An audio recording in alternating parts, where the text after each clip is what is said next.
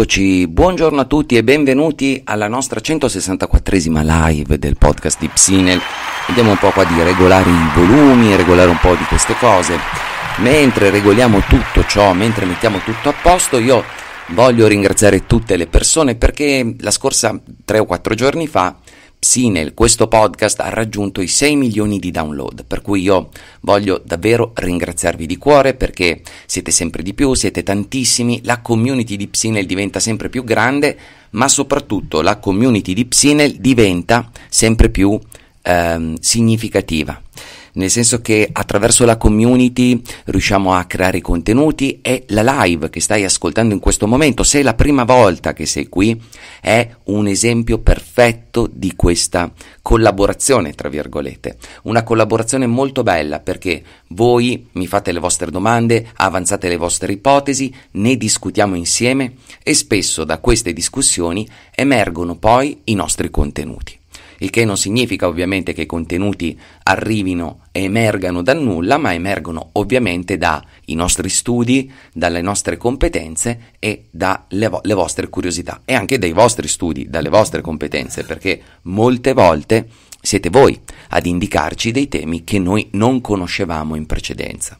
Ovviamente io parlo col plurale maiestatis perché in realtà molti di voi lo sanno, ma Psinel non sono solo io sono l'esperto, tra virgolette, ma dietro di me ci sono delle persone molto più brave, ad esempio a fare le grafiche, ad esempio a costruire certi tipi di comunicazione che io non sono in grado di fare assolutamente da solo. Per cui quando vi dico che Psinel è una piccola realtà, una piccola azienda e di sostenerci attraverso l'acquisto dei nostri prodotti, non lo dico a caso, anche perché questa è la modalità migliore che avete per sostenerci. E vi ripeto, andate su psinel.com se volete andare a guardare i nostri percorsi e non si tratta di beneficenza, i nostri percorsi valgono 10 volte il costo che potete vedere e quindi non è beneficenza, non è che andate lì e ci donate i vostri soldi, andate lì, vi comprate un corso fighissimo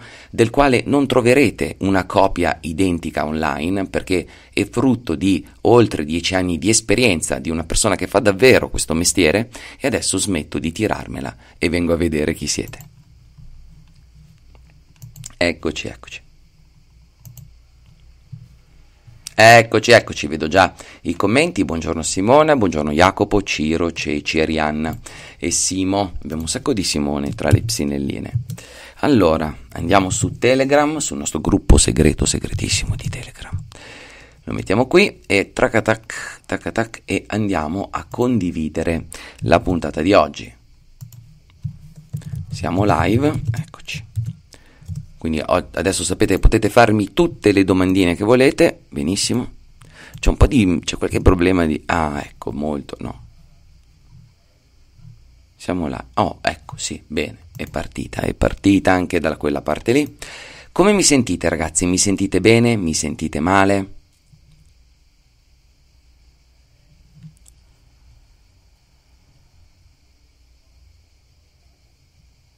Ci sono.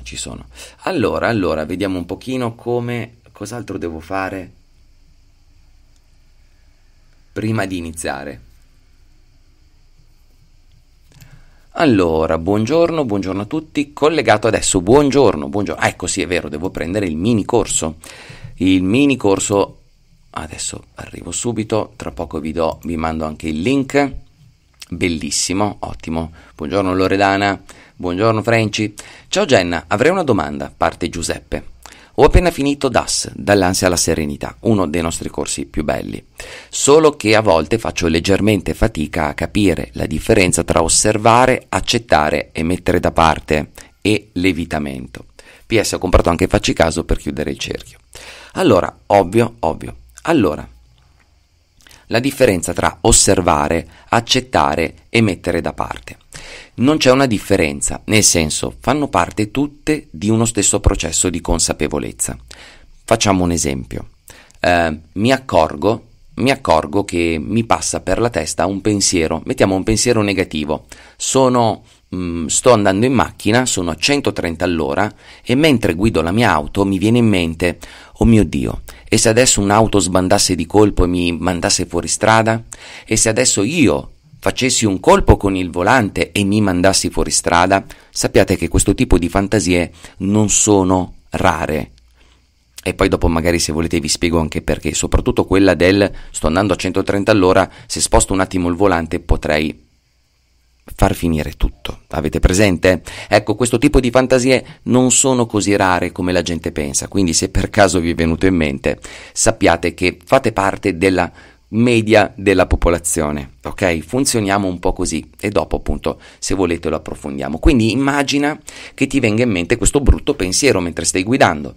Allora tu magari qual è la differenza? La maggior parte della gente penserebbe: oh mio Dio, ma che pensiero mi è venuto in mente?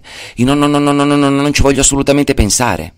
Questo è evitamento senza accettazione, senza consapevolezza. Aiuto, no, non devo pensare sta cosa. Ma aspetta che chiamo mio cugino. Allora in autostrada con il viva voce chiami tuo cugino: ciao, come stai? Tutto bene? Sì, cosa mi racconti? Come sta la zia? Tutto bene? Ti distrai, cerchi di non pensare a quella cosa lì. Invece cosa significa osservare e accettare? Ecco il pensiero. Ok, è uno dei tanti pensieri. L'ho osservato, lo metto da parte. Quando tu sai che i tuoi pensieri non sono delle rivelazioni sacre sul mondo, ma delle previsioni che fai sul mondo, allora sai che quella previsione lì è solo una delle tante previsioni che fai in quel momento.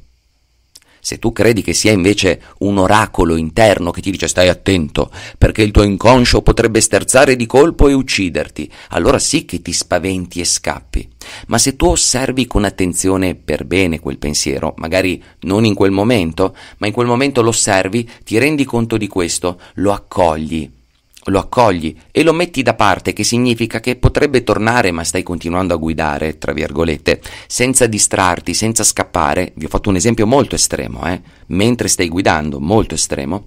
Ecco che stai lavorando su te stesso, ecco che lo stai accogliendo, lo stai guardando in faccia per renderti conto che è uno dei tanti pensieri che ti passano per la testa, è una delle molte previsioni sul mondo che ti girano per la testa, soprattutto se temi di farti del male, o se temi di fare del male, o se per qualche motivo temi di perdere il fantomatico controllo, che è la pietra angolare dell'ansia ed è la pietra angolare di Das.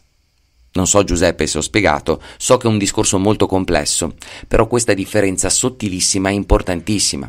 Quindi la prima cosa che succede è che quando tu osservi quel contenuto mentale che non vuoi, appunto il pensiero negativo, in quel momento lì tu devi osservarlo per ciò che è uno dei molti pensieri, accoglierlo. Accoglierlo cosa significa? Non significa metterti a dire dai sì, arriva, fammi pure sbattere contro il guardrail. No, significa non scacciarlo via, non chiamare tuo cugino, non trattarlo come se fosse il tuo inconscio negativo e cattivo che ti dice delle cose brutte che non dovrebbe dirti. Devi trattarti con gentilezza. Pensare che quella parte lì che ti sta parlando in quel momento è solo una delle miriadi di previsioni che stai facendo in quel momento, perché stai anche pensando di andare a conoscere quella ragazza che hai appena superato mentre stavi guidando. Stai pensando anche a quello. Però non è che ti soffermi a dire oh mio Dio, ma cosa è successo? Ho pensato di andare a conoscere quella ragazza, la mia vita è finita. No, semplicemente è una delle molte previsioni che ti passano per la testa. Buongiorno Lisa, fammi sapere Giuseppe, perché so che è un concetto molto sottile e infatti lì dentro c'è tutto, facci caso, c'è tutto dentro DAS, c'è dentro tutta la, potremmo chiamarla la prospettiva della terza ondata, no? Della psicoterapia. Si sente benissimo? Ottimo, sono contento, grazie Ceci. Buondì, io sento bene, grazie Monica, benissimo Loredana, Franci benissimo, ottimo, grazie. Perfetto, grazie mille della risposta, ora mi è più chiaro. Quindi Giuseppe, più gentilezza nei tuoi confronti? E via. Allora, intanto nel frattempo io ragazzi devo, perché io ho scaricato l'applicazione di WhatsApp per il Mac, adesso lo trovo, eccola qua, adesso piano piano arrivo, mentre leggiamo la domanda di Irene. Irene, buongiorno a tutti, Jenna, vorrei aiutare un'amica che sta passando un periodo molto stressante per via del nuovo lavoro, fa fatica a dormire, attenzione, e in particolar modo ha difficoltà nel trovare le parole quando le servono e questo la fa sentire a disagio. Lei è una persona un pochino maniaca del controllo, perfezionista e diffidente. Io ho provato a parlarle del periodo in cui anche io ho avuto questi problemi ed è stato proprio il periodo in cui ho scoperto Psinel, DAS e in seguito Clarity. Grande. Giusto perché non voglio invischiarmi troppo con consigli estrapolati da quello che ho imparato ascoltandoti. Siamo rimaste che le avrei condiviso qualche puntata del podcast. Secondo te, quale delle tue puntate o live potrebbe essere la più appropriata ad avvicinare questa persona alla crescita personale? Ok, è una bella domanda, Irene. Allora, volete un'amica che sta passando un periodo molto stressante e fa fatica a dormire. Allora, io le farei ascoltare Ordine e disordine nei pensieri, in più la puntata sull'insonnia. Ok, quindi vediamo un po'. insonnia Psinel, che l'abbiamo accennata prima. Dormire bene, consigli, no, insonnia, migliorare qualità del sonno con la psicologia, eccola qua. E l'episodio l'episodio 411, quindi un episodio anche abbastanza recente, ragazzi. Eccolo qua, no, sto sbagliando tutto, sono qua. Buongiorno Christian, come stai? Tutto bene? Che cosa stai approcciando della nostra amata psicologia? Allora, vediamo un po'. Allora, eccoci qua. Ce la farò. È che non sono proprio così tanto bravo eccolo qua, a usare il nuovo WhatsApp sul computer. Adesso arrivo, ragazzi, vi devo condividere. Non ce la faccio. Niente da fare, ma che cacchio, ma che diamine.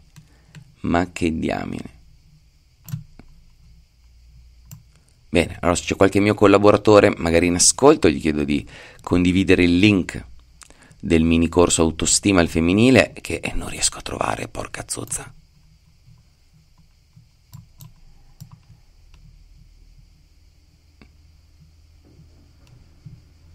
Ma perché? Pazzesco, vabbè. L'avevo preparato lì e non lo trovo. Va bene. Ah, forse ho capito.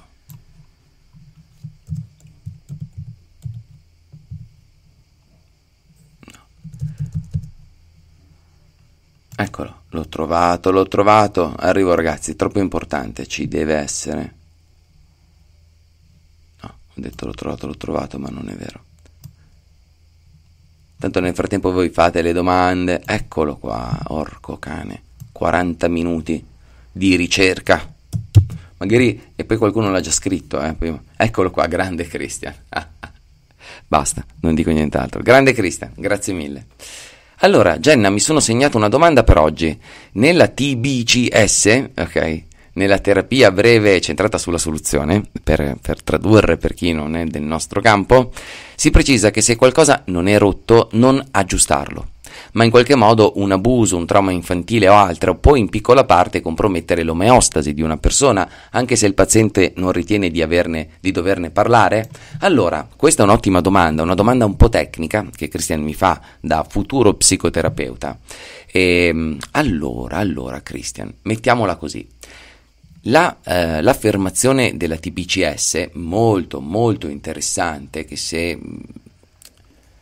non vado errato, io tra l'altro qua sopra c'ho il libro di Flavio Canistrà, che se non vado errato adesso non mi ricordo, vabbè, comunque è un'affermazione che indica che se una persona arriva da noi nel nostro studio e ci dice che non riesce a dormire, ok?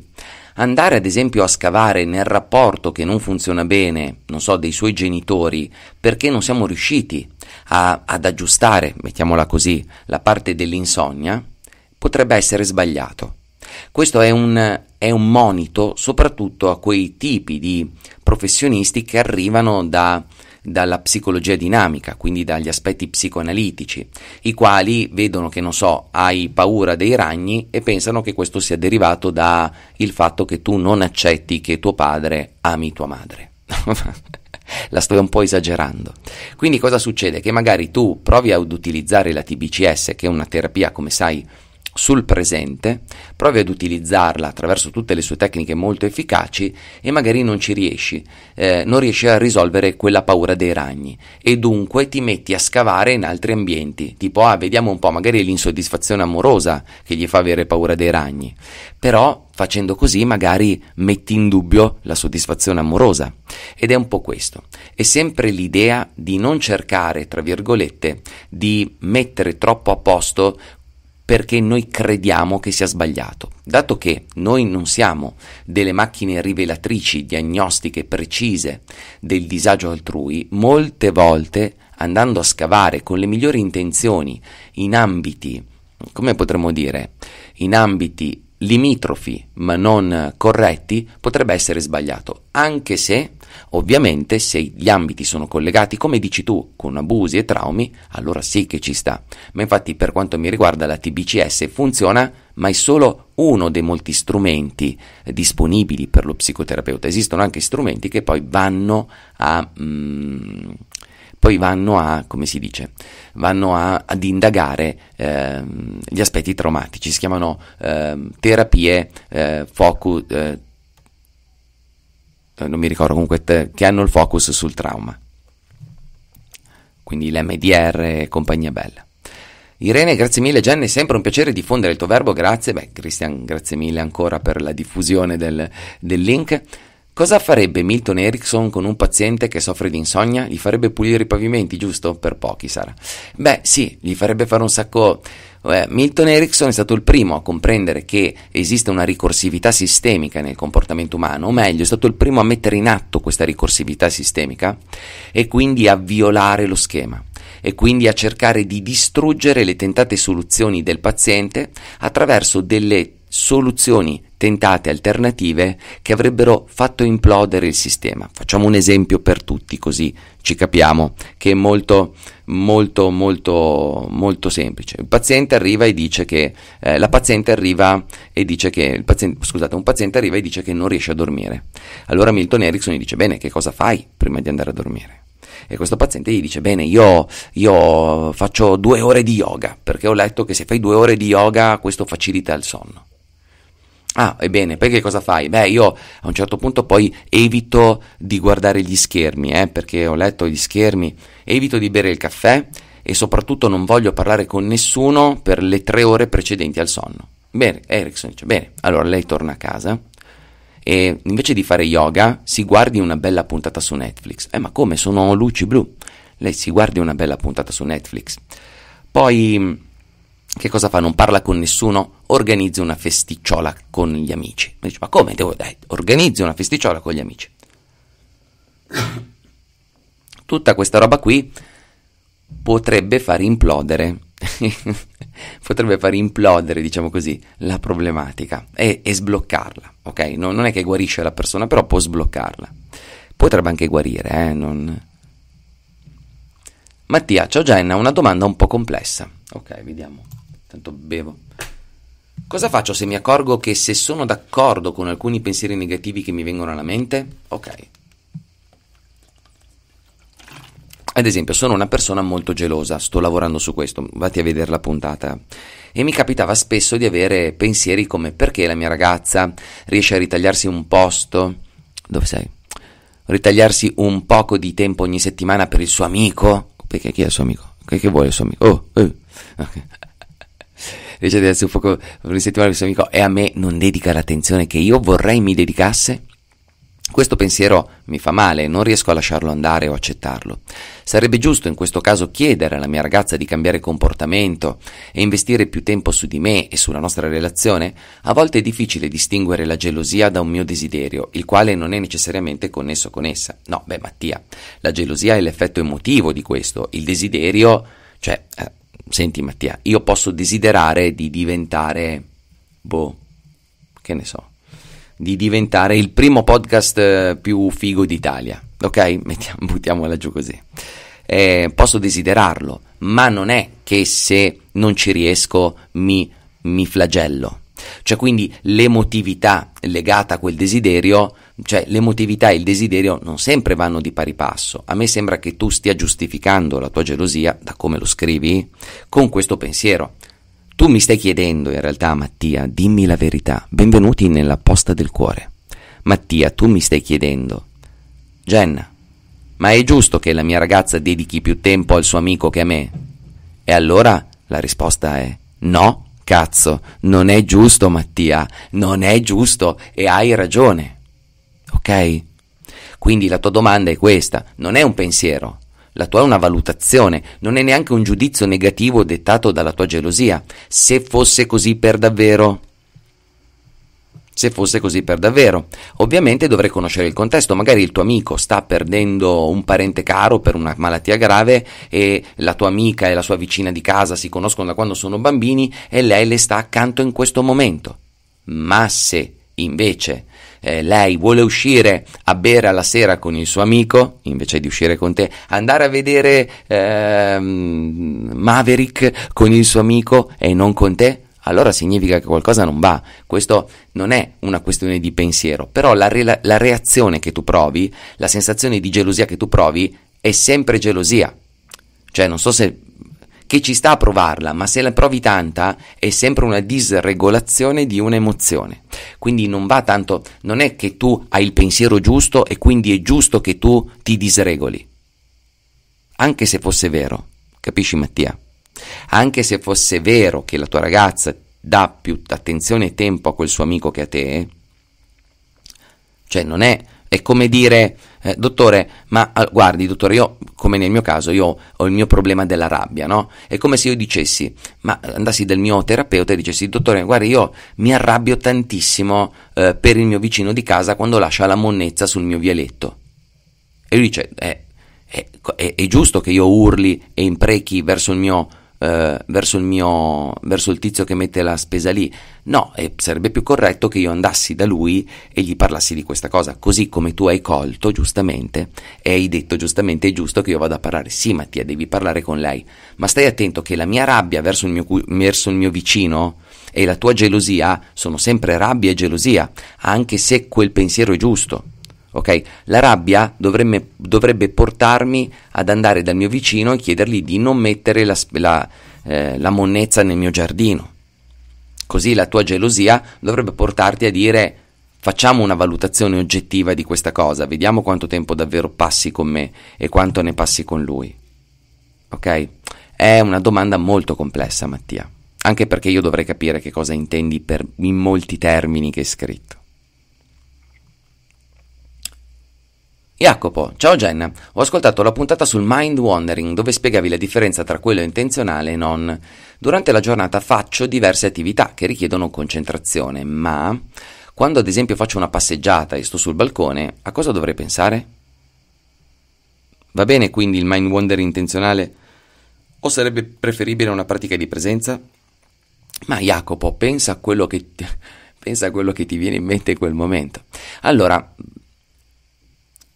vi faccio una domanda un po' particolare. Allora, lo stato di presenza, al di là di quello che dicono ad esempio nel buddismo, ed è per questo che io vi dico che la nostra meditazione non ha radici religiose o di una qualche tradizione ben definita, perché ad esempio in alcune tradizioni buddiste si dice che lo stato della mente naturale è Buddha. Un bambino è Buddha, un bambino è sempre presente e quindi quello è lo stato naturale. Dunque, se è lo stato naturale, noi dovremmo passarci la maggior parte del tempo. Ma non è vero. Non è vero. Cioè, sarebbe come dire che, dato che è naturale per l'essere umano correre e correre gli fa bene, tu dovresti passare il tempo a correre. No. Non devi passare il tempo a correre. Certo, se tra lo stare fermo e il correre magari cerca di spingere sul correre perché ti fa bene. Se è una bella giornata e sei lì e non c'è niente da fare e ti viene in mente che potresti essere più presente e osservare le piante, i colori, sentire il vento sulla tua pelle, sentire che tutto ciò ti piace, allora diventare più presente sarà una cosa naturale. Non dovrai pensare cosa faccio, medito o non medito. Questo è proprio il segnale del fatto che manca esercizio meditativo, Jacopo. Tu dovresti fare la meditazione, dovresti relegarla come in una palestra. Vado a correre in palestra tutte le mattine. Poi, se sarà necessario correre durante la giornata, in primis, se io corro tutte le mattine, fidati che correrò più volentieri senza rendermene conto durante la giornata.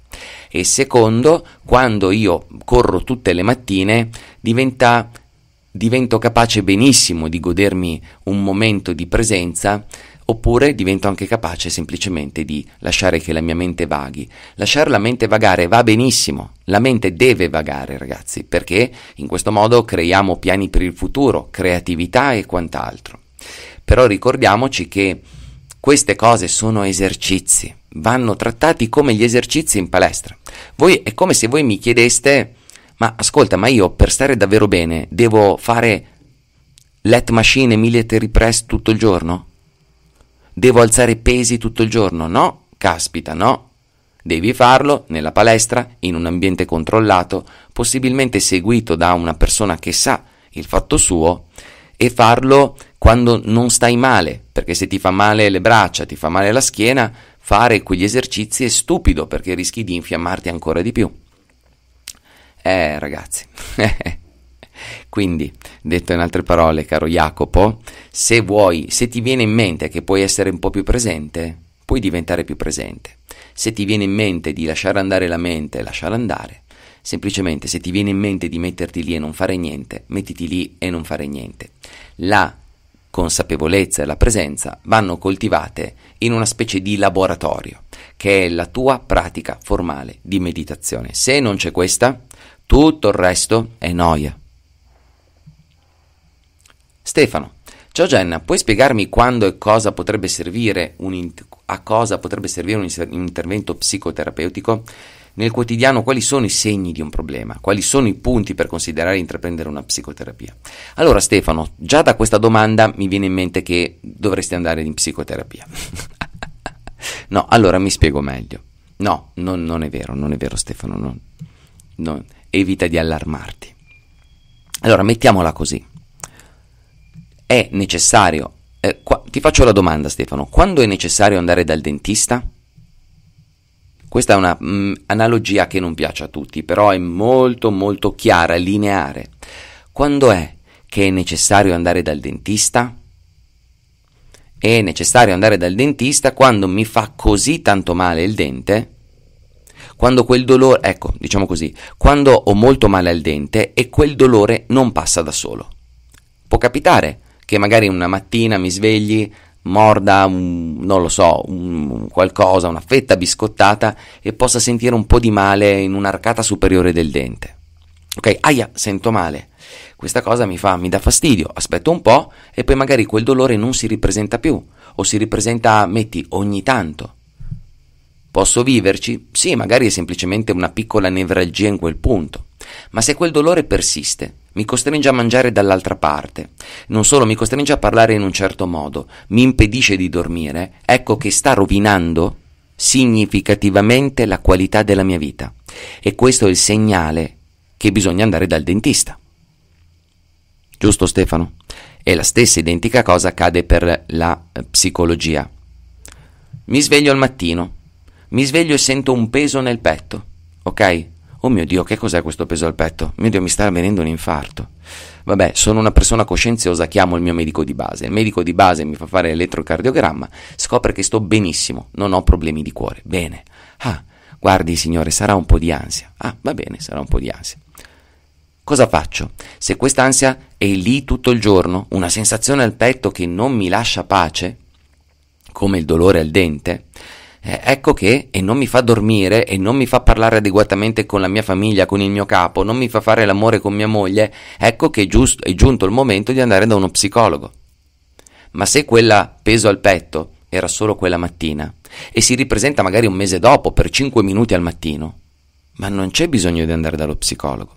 Uno dice sì, no, ma guarda che quello è un segnale che sta iniziando. Chi l'ha detto? Chi l'ha detto? Non è detto, ragazzi.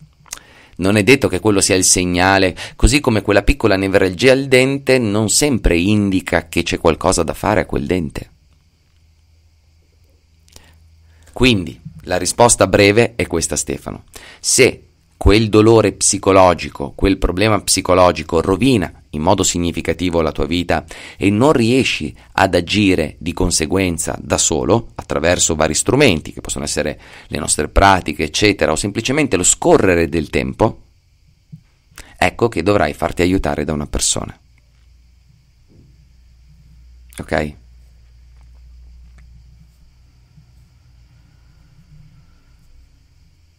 Daniele scrive: ciao Jenna, avrei voluto trovarti prima perché così mi sarei risparmiato tanto sangue amaro e pippe mentali dovute alla gelosia. Ti capisco Daniele, anche io per anni sono stato vittima della gelosia patologica, chiamiamola così.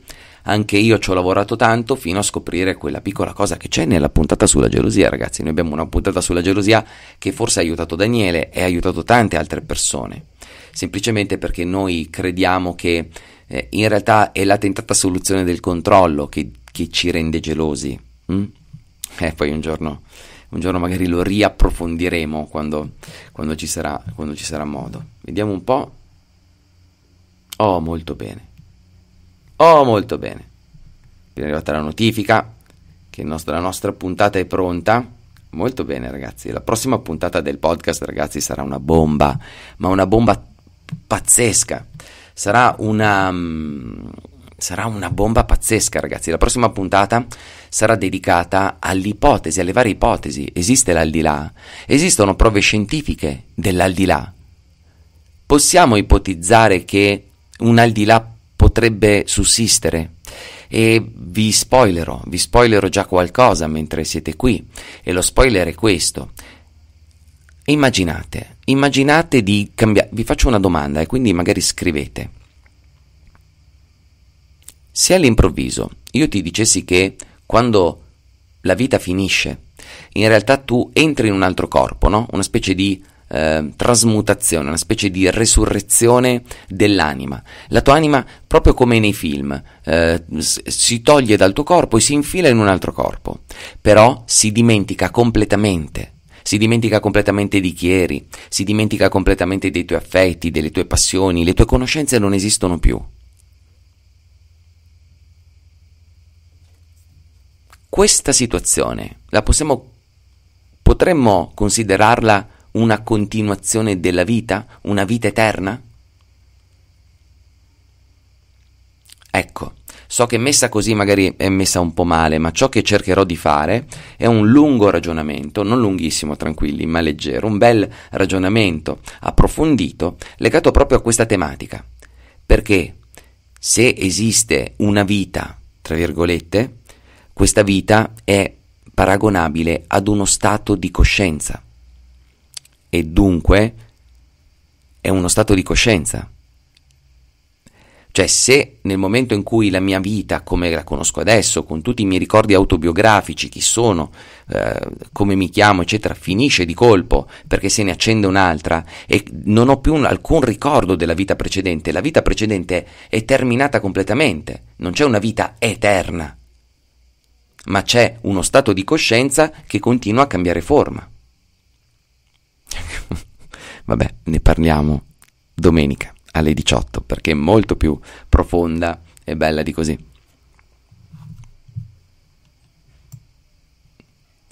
Sono d'accordo con Daniele, scrive Francesco, quindi molto bello per la gelosia.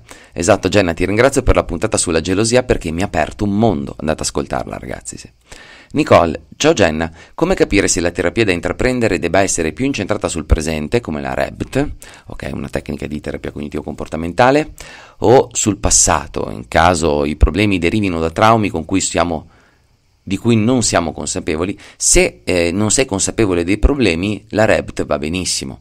Inoltre, tutte le psicoterapie oggi considerano il passato, o la maggior parte di esse, ok?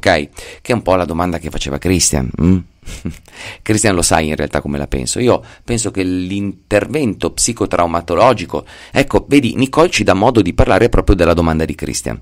L'intervento psicotraumatologico può essere utile? Assolutamente sì, però la persona deve conoscere il trauma.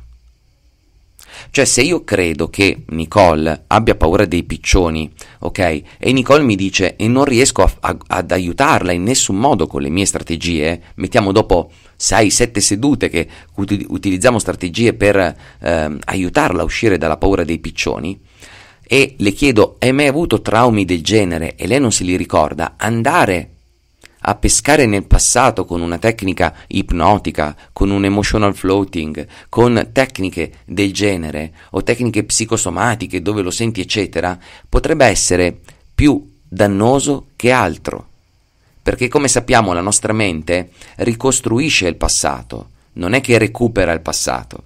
E nella ricostruzione, in un ambiente dove noi cerchiamo un evento negativo, chi cerca trova, e troveremo eventi negativi della quale Nicole magari si era completamente dimenticata, e che se n'era dimenticata per motivi ben precisi, ma non solo se n'era dimenticata, magari non erano così negativi e noi li rendiamo negativi.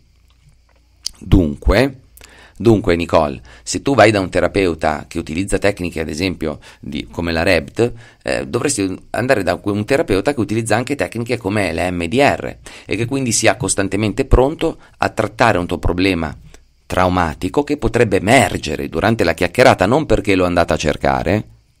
Cioè l'idea che tutta la psicopatologia derivi da un comportamento traumatico non è vera. Certo, è plausibile, ma non è vera al 100%.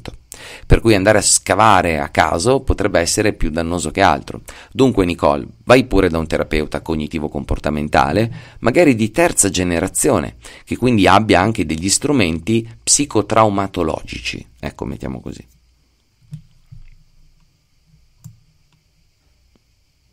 Io credo succeda così, ma che la tua essenza rimanga in un altro corpo. Ok, vedi. Ma se la maggior parte delle persone nemmeno ha l'idea del d'aldilà. Comunque interessante topic, non così banale da sotto.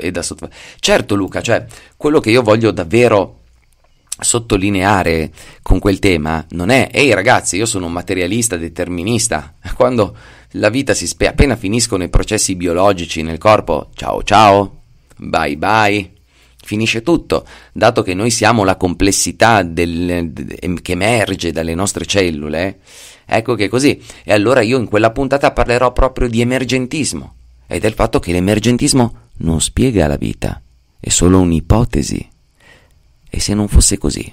E se fosse come dice Thomas Nagel, un altro filosofo molto cazzuto, che dice: no, se l'emergentismo non fosse vero, cioè se la coscienza non qua dovreste già essere dentro al fatto che la vita è coscienza, se la vita non è l'emergere della coscienza, cioè della complessità dell'interazione dei neuroni nel nostro cervello, allora noi dovremmo accettare che la coscienza sia nella materia. Anzi, ti dirò di più, che la coscienza, come dice Caruso, leggete il libro Dennett e Caruso, la coscienza sia una categoria del cosmo.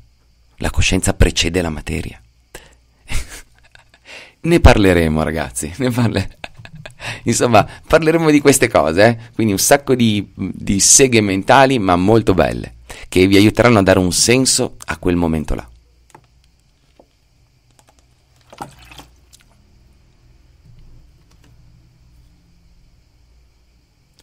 Già nella letteratura, scrive Sara, ci sono casi di persone morte per vari minuti o decine di minuti e poi ritornate in vita. Questi casi possono portare lontano da ipotizzare un continuo della vita post mortem? Sì Sara, ne abbiamo parlato, si chiamano NDE, abbiamo fatto una live sulle Near Death Experience, cioè esperienze vicino alla morte. Io qua sopra c'ho un libro gigantesco di Enrico Facco, che è un medico con cui ho avuto l'esperienza di fare una piccola ho avuto la fortuna di fare una piccola esperienza. Lui si occupa tantissimo di queste Near Death Experience e lui è un anestesista, uno scienziato, cioè quindi c'è tanta roba di cui parlare, ecco. Secondo me le NDE però sono più allucinazioni, poi ne parleremo nella puntata, poiché nella mia ipotesi la coscienza non ha bisogno di contenuti, però nelle NDE le NDE sono piene di contenuti, cioè le NDE rappresentano sempre ci sono i nostri parenti, ci sono persone che conosciamo, ci sono, capite?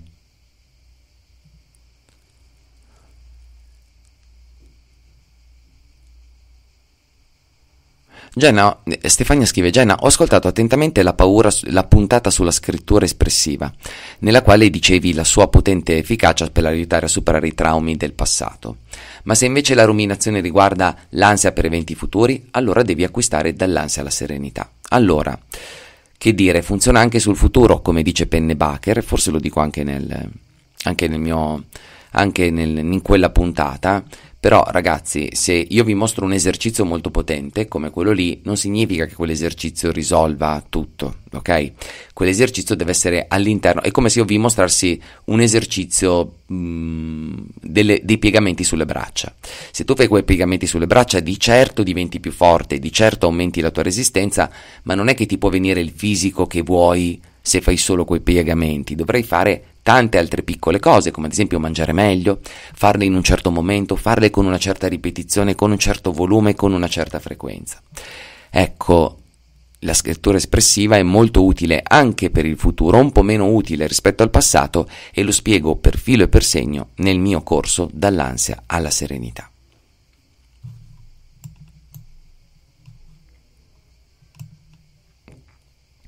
Christian, Jenna, se mi permetti vorrei muovere una considerazione sullo psicologo e il lavoro, di cui forse se ne parla poco.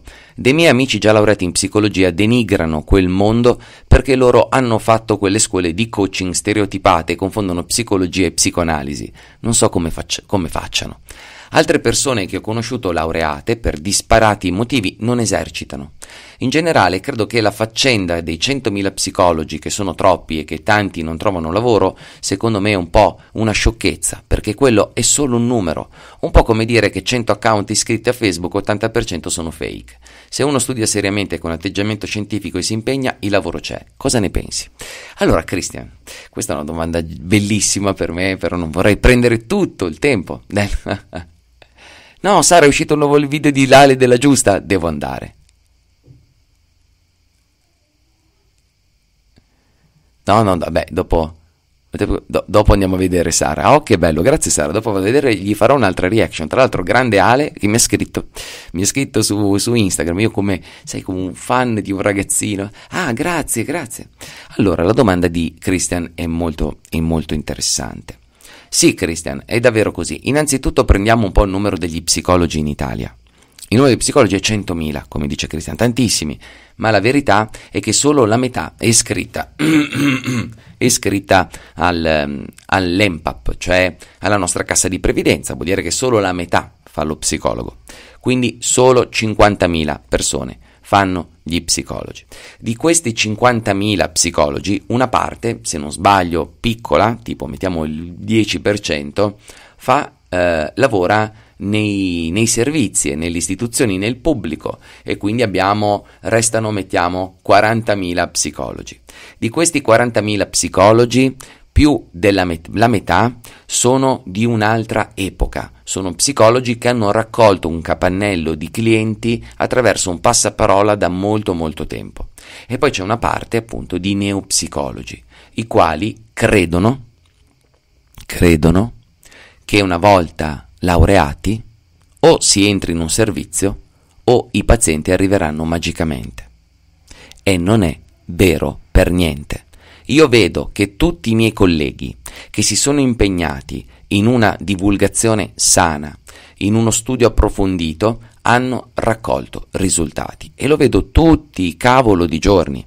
Io ho visto persone che hanno iniziato 2 anni fa, non 7.000 anni fa, a fare contenuti intelligenti sui social e adesso non possono più ricevere pazienti. Come faccio a saperlo? Perché glieli mando. E quindi li chiamo e dico: ehi, ti posso mandare un paziente? No, sono pieno. E queste persone si sono laureate 3, 4, 5 anni fa. Dimmi tu in quale professione, dopo 5 anni dalla laurea, ti riempi così tanto lo studio che non puoi più accettare persone. Il bisogno di psicologia è altissimo, però purtroppo, come dice Christian, è intercettato da vari fuffaroli, tra i quali appunto Oh, no, non ce l'ho con i coach, ragazzi, ricordiamoci che alcuni coach sono davvero cazzuti, ne abbiamo parlato, ne ho parlato tante volte anche nelle interviste che ho fatto con Claudio Belotti. Stiamo parlando, ci sono dei coach cazzuti, cioè persone che hanno un'esperienza approfondita in un ambito, hanno delle competenze trasversali, le mettono insieme e aiutano le persone a raggiungere gli obiettivi. Ma confondere il coaching con gli aspetti terapeutici è una grossa cavolata, anche una grossa fregatura. E uno dice sì, però io sono andato da un coach e sono stato meglio. Certo, perché il coach cerca di utilizzare i nostri strumenti, ma tu andresti da uno che ha la poltrona del dentista. Senti, questo qualcuno vai da uno, è il solito esempio, bellissimo, ma io ve lo ripeto ancora, sempre coi dentisti. Immaginate di andare da un tizio che ha appena comprato una poltrona per dentista che costa 2 milioni di euro. Questa poltrona per dentista è fighissima, ha un'intelligenza artificiale che dice esattamente cosa devi fare, come devi fare, quando devi farlo. Ha un trapano che fa dei buchi perfetti e non fa male, toglie il tartaro in un secondo, ti fa una pulizia dei denti della Madonna. Tu hai questo strumento pazzesco tra le mani, ma non sai distinguere un molare da un canino, ma non sai distinguere il tartaro dalla carie. Ecco che a quel punto quella poltrona, se va bene, ti aiuta a fare una bella pulizia, ma se va male, distrugge una persona. Questa è la media di chi usa il coaching come psicoterapia o come al posto della psicologia. Cioè tu stai andando da una persona alla quale hanno dato una poltrona molto potente, che sono gli strumenti della psicoterapia, perché il coaching usa gli strumenti della psicoterapia. E cari coach all'ascolto, se mi dite che non è vero, scrivetemi uno strumento e io vi dico da dove arriva. Cioè se voi non lo sapete che arriva dalla psicoterapia sono affari vostri, ma è così, ok? Dunque hanno queste poltrone bellissime e dunque hanno ancora più responsabilità. Ok, però mi fermo perché è un argomento che mi infervola. Sara, sono tutto emozionato. Jenna, hai visto la nuova puntata di Nessuna regola di Ale Della Giusta? Lo psicologo psicoterapeuta a cui lui si affida per indagare sul ragazzo sembra proprio fare tutto l'opposto di quello che diciamo su Psinel da tanto, ovvero affidarsi troppo al non verbale, come se tutto si potesse racchiudere in un manuale, ma la realtà è più complessa. Ah sì, assolutamente. Sì. Le reaction ai colleghi purtroppo non si possono fare così facilmente, perché noi abbiamo nel codice deontologico della professione dello psicologo, ma anche delle altre professioni, è esplicitato che io non posso parlare male di un mio collega. Quindi io potrò magari guardare la puntata ed eventualmente fare delle... ok? Io posso dirvi secondo me quali sono i comportamenti sbagliati. Ad esempio, affidarci troppo al non verbale è un comportamento molto sbagliato. Tutti i grandi del passato al quale è stato attribuita questa enorme capacità di osservare il non verbale non hanno mai parlato di non verbale in quel modo lì. Ve ne dico due: Milton Erickson e Fritz Perls. E entrambi sono famosi per aver fatto un enorme riferimento alla loro acutezza sensoriale nel cogliere il non verbale. Ad esempio, si racconta che Milton Erickson fosse in grado di capire se la sua segretaria fosse in dolce attesa o semplicemente avesse le sue cose in base a come battesse a macchina. Non so se, cioè, in base a come batteva a macchina, da come batteva a macchina Milton Erickson capiva se era incinta, se aveva le sue cose o se le rigiravano le scatole. Se ci pensate bene, anche voi lo sapete. No? Non è così? Mia moglie torna a casa, oppure mia moglie che la sento di là che magari mette via qualcosa, se mette via qualcosa con delicatezza, sorridendo e fischiettando una cosa, ma se mette via le cose così, cosa pensi? Oppure entri a casa, non so, mettiamo che tu ti possa chiamare Marco. Entri a casa? Ciao amore! Ciao Marco! Cosa pensi? Non c'è bisogno di...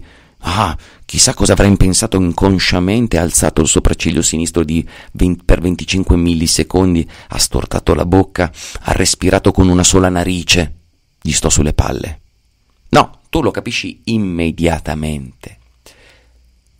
Quindi stare lì, ecco, questi signori, Peirce e Erickson, non hanno mai detto: sì, ho capito che la persona era incinta perché mentre batteva a macchina lo faceva ad una frequenza di 127 battute al secondo e respirava con una narice sola mentre alzava la spalla destra.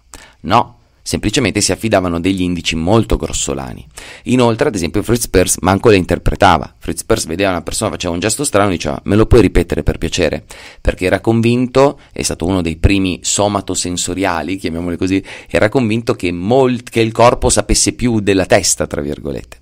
E quindi guardare come si muovesse il corpo era un modo per accedere alle risorse del paziente, ma non per interpretarle.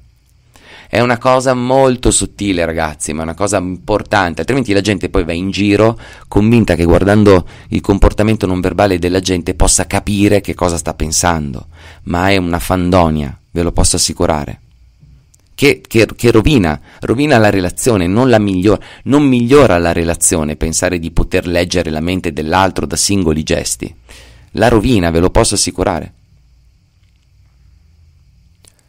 Ciro, ma i casi in cui una persona dopo un trauma o un periodo di coma, di colpo, è capace di parlare e comprendere una lingua mai conosciuta, è vera? E se è vera, come la si può spiegare con la psicologia? Non è vera, Ciro. Semplicemente così, non è vera. Cioè, è un'aneddotica che non ha riscontri scientifici. Meritano i libri di Flavio Cannistrà? Sara, sì, se sei una psicoterapeuta, assolutamente. Flavio è molto molto bravo. Franci, una mia amica mi racconta che sua nonna post morte è stata trovata dentro la tomba in maniera scomposta dopo poco, come se si fosse risvegliata e messa le mani nei capelli. Porca zozza, pazzesco. Beh, questo non si sa perché sai, con tutti gli effetti del post mortem, dei muscoli, in realtà noi ragazzi non è che moriamo di colpo, ci spegniamo lentamente, cioè, quindi il corpo è ancora vivo a lungo.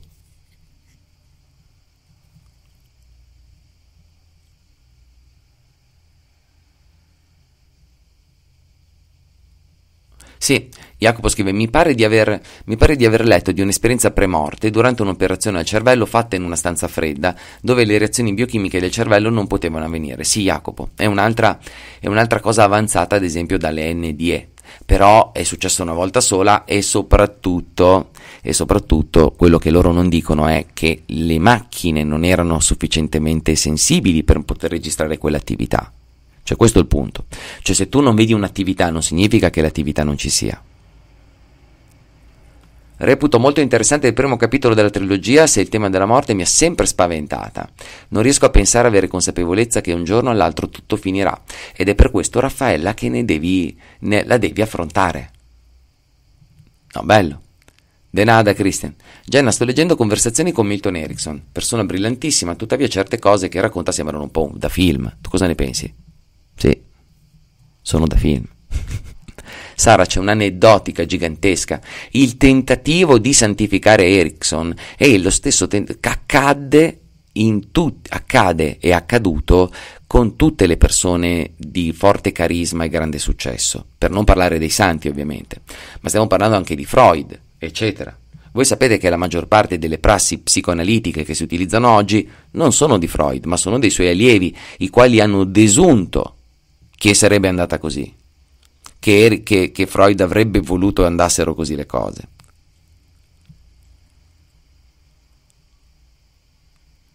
C'è un po' una tendenza a santificare, capito, quest'uomo che con 2 parole cura le persone. Guardatevi, Erickson è stato sicuramente un genio, ma vi invito a guardare un documentario che c'è su YouTube, se conoscete l'inglese, che si chiama Erickson Doing Erickson, Erickson by Erickson, una roba del genere, e all'interno troverete un'intervista lunga fatta ai 2 figli di Erickson. E se conoscete l'aneddotica della vita di Erickson, io la conosco molto molto bene, conosco anche i nomi dei figli di Erickson, ok? Ed erano tanti. Per dirvi quanto una persona appassionata come me conosce queste cose. Conoscete bene quell'aneddotica e ascoltate, scoprite che c'è molto di narrato. E queste narrazioni non si capisce, ma capite che spesso servivano per insegnare qualcosa.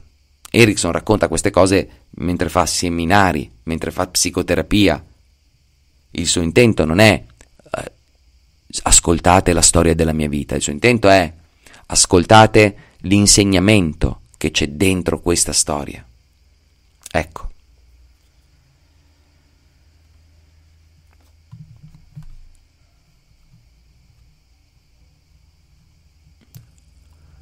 Ciao Jenna, cosa ne pensi del libro tipo Il gioco della vita che ti invitano a chiedere ciò che desideri all'universo nel giusto modo, però altrimenti ottieni cose spiacevoli? Penso che sia, allora, come scientificamente si chiama puttanata, stronzata, cazzata. Ecco, ho usato 3 termini violenti per capirci molto bene. Scegliete voi se è più puttanata, più stronzata o più cazzata. Scusate, puristi del linguaggio, ma quando c'è vo, c'è vo.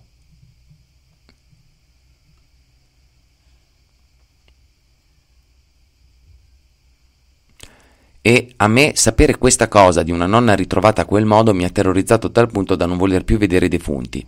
La prima che ho visto è stata a 41 anni. Guarda Franci, che dirti, purtroppo è successa una cosa spiacevole, anche io ho un'esperienza simile, cioè i cadaveri, ragazzi, quando sono lì, magari nelle pompe funebri che li sistemano, a volte non li sistemano bene e diventano dei mostri, si gonfiano, il sangue gli esce è una roba brutta, ok, per intenderci, ma quello purtroppo è che il fatto che il corpo quando muore, tra virgolette, perde la capacità omeostatica di mantenere le cose come sono e si disfa. E quindi sì, non è bello.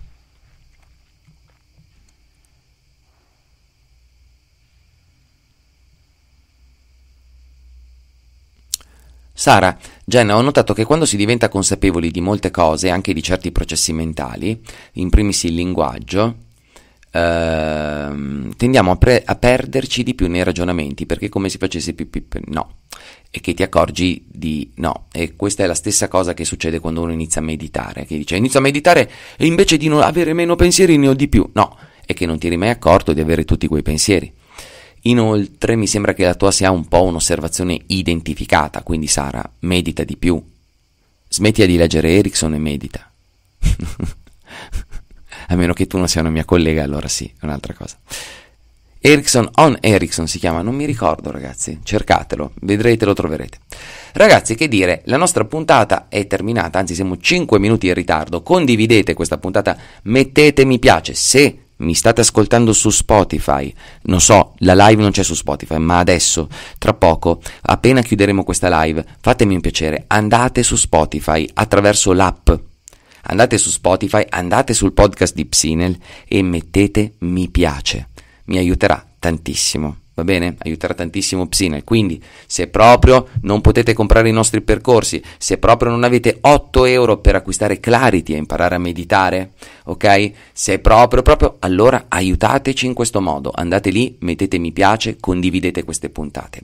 E noi ci vediamo domenica per la seconda puntata della trilogia dedicata all'elefante nella stanza. Bene, buona giornata a tutti.